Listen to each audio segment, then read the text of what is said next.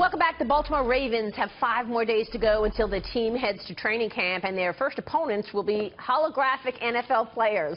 The team will be using an interactive program called Pre-Game Prep to make up for the lost time on the field, created by the new tech startup Mixed River. The program helps develop animated 3D plays and opponents for the Ravens to tackle. Joining us right now is the CEO of Mixed River, Jim Pietila. Jim, good to see you. Thanks so much for joining us.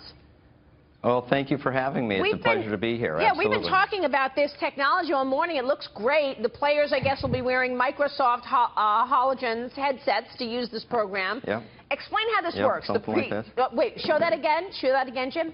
Sure. Yeah. Sure. This is the HoloLens. This is what generates the 3D animated holograms. And tell us how it works. You just put it on your head like that, and the players appear right in front of you. So how does it work? Well, you have to start from the beginning. You got to create a couple of plays. And once you've got some plays created, you create some pre-snap movements, you create some post-snap movements. And what that allows you to do is you put jerseys on the players, you put skin tone, you put numbers.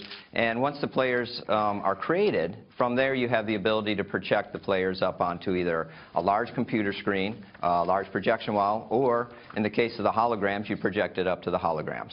To the HoloLens. And the HoloLens then creates the field. Not only does it create the players, but it creates the fields, creates the markings, and can create both sides of the ball, too. You can have the offense and the defense.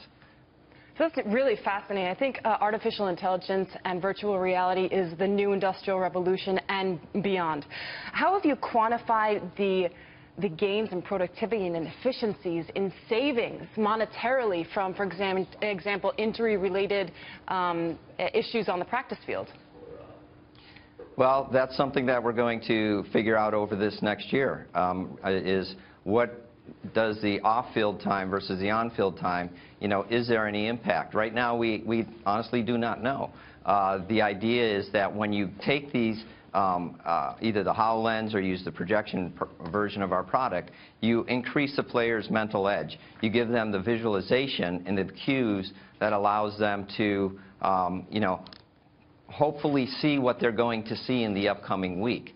And so with regards to player injury and things like that, this is all a non-contact environment. You're in a classroom, you're in an auditorium, you're in a gymnasium. You're somewhere other than on the football field without somebody across from you. So you do have the ability to move. And that's one of the beautiful things about the mixed reality application is you're not encapsulated purely in a virtual reality world. You can move around. As you saw from the clip I saw earlier that you can actually walk around the field. You can walk around the holograms and you can interact with them. Tackling them, maybe not, but definitely have the ability to watch what they do and react to them.